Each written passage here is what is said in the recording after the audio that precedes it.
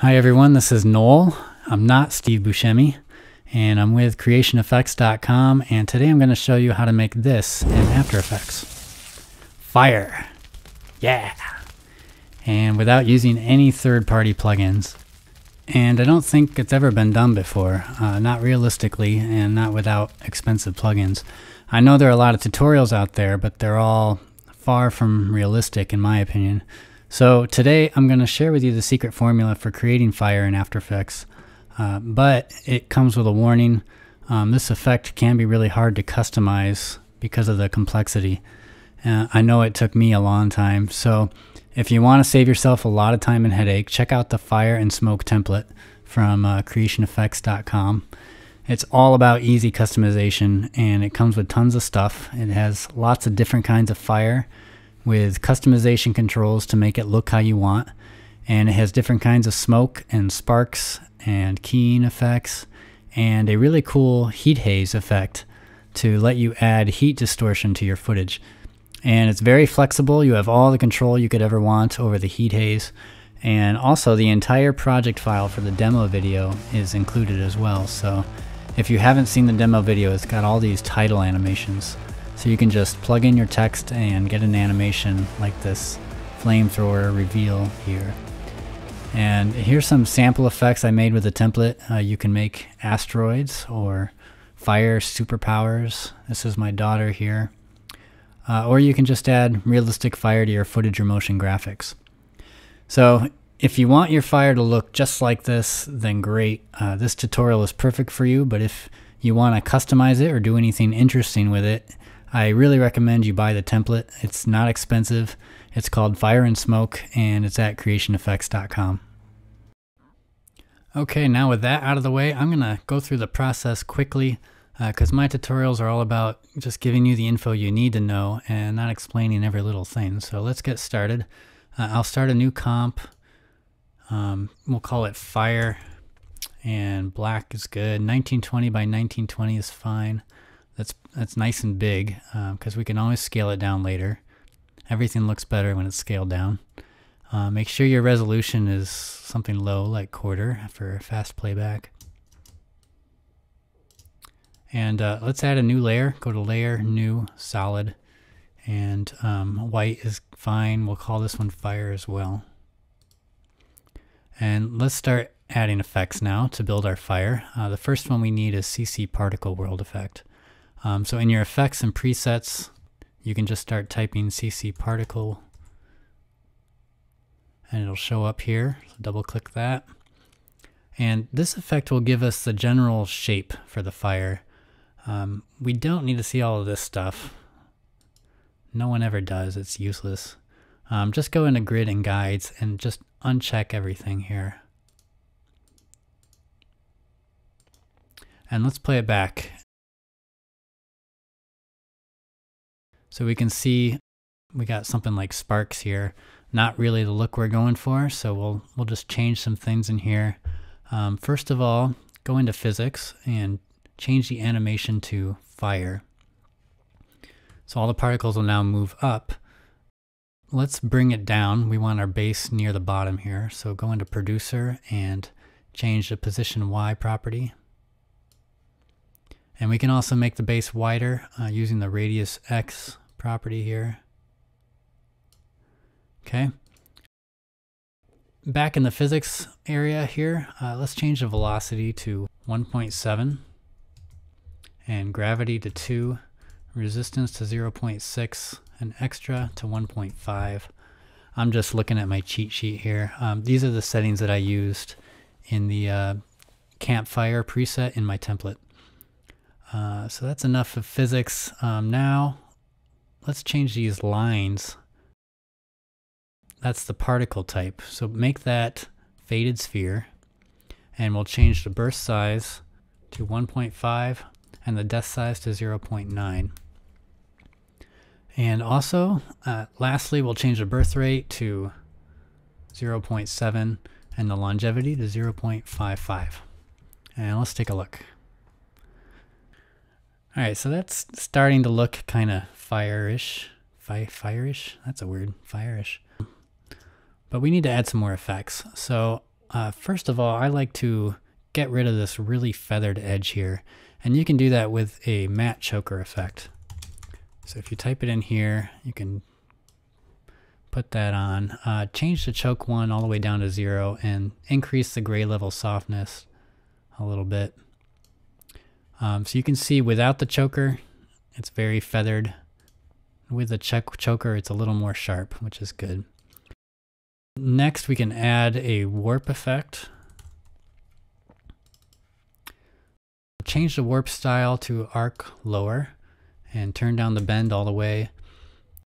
This effect will make it more narrow at the top and wider at the bottom, so it kind of makes the fire go into a cone shape, which I think is a little bit more like real fire. So just turn the vertical distortion up a little to like 40.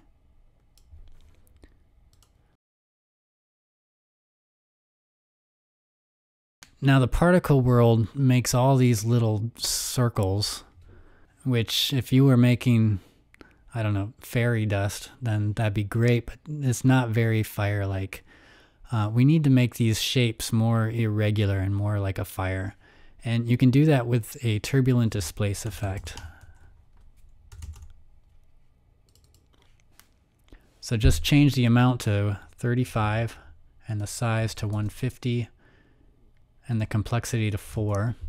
And you can see that's already making the shapes more like a fire. The offset turbulence property here, you can see it just moves the turbulence. And we want the turbulence to move upward with the particles. To do that, I'm going to add an expression on the offset turbulence property here. And you don't need to know anything about expressions. You can just copy what I'm doing. Alt-click on that stopwatch icon, and it'll open up an expression box down here. And I'm just going to type in y equals time times -4000, semicolon, and the next line should say opening bracket, value in brackets, put 0, comma, y, and then close the bracket. That's it for that one. So that'll make the turbulent displace, the turbulence move upward with the particles. And also I want to put a simple expression on the evolution property. That one can just say time times 800. And that'll make the evolution change over time. So let's look at that. Much more fire-like now. And let me show you something else. In the particle world effect, if you want, you can change this composite mode to add. And you can see that makes the base brighter. And make sure your colors are kind of fire-ish. Like the birth color can be a bright yellow. And the death color can be a red or orange, something darker. And if you increase the birth rate a little bit, make it thicker. So that's not a bad look. That might be something you're going for. It's kind of cartoonish. There's no real detail in there. I just wanted to show you that you can do that. I'm going to change it back because I want it to be more realistic. We just need to add some texture to the fire. And we can do that with a fractal noise effect.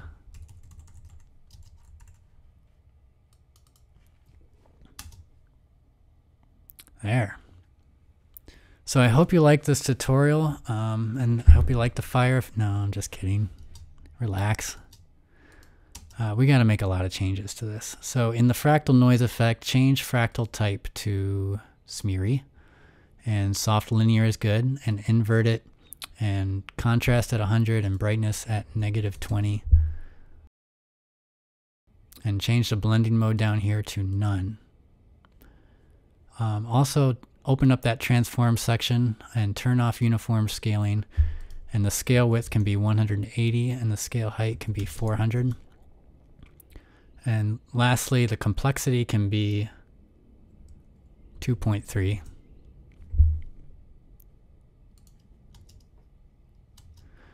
So the texture is staying still, and we want it to move upward with the particles, just like we did with the turbulent displace effect. So back in here, I want to open up an expression box for right here, offset turbulence. And also an expression for the, we need an expression for the evolution to make the evolution change over time. I'll make this really big so we can see everything. And if you scroll up, you should be able to still see the expressions you wrote in the turbulent displace effect. You can just copy those and paste them in the fractal noise effect.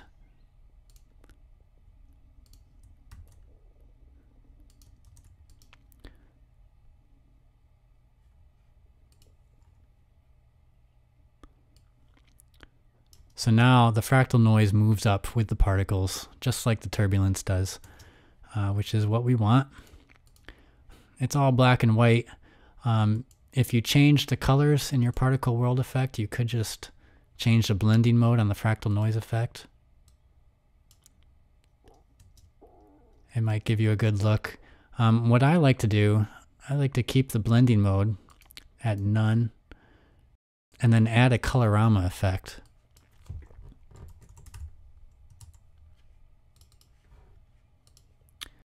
Open up output cycle and change the preset palette to say fire.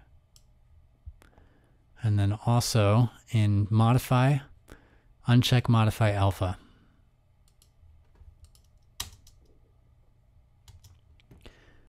It's kind of thin, right? I mean, there's not a lot going on here. There's just a few small flames. So what I like to do is add this effect called echo. And what it does is it just plays back the flame over itself, like an echo of the flame. You can change the echo time here. We'll make it at 1 second intervals, and it'll play 2 echoes on top of itself. So what that does is it'll brighten it, and it'll add some depth because you've got multiple textures and multiple particles now playing over itself.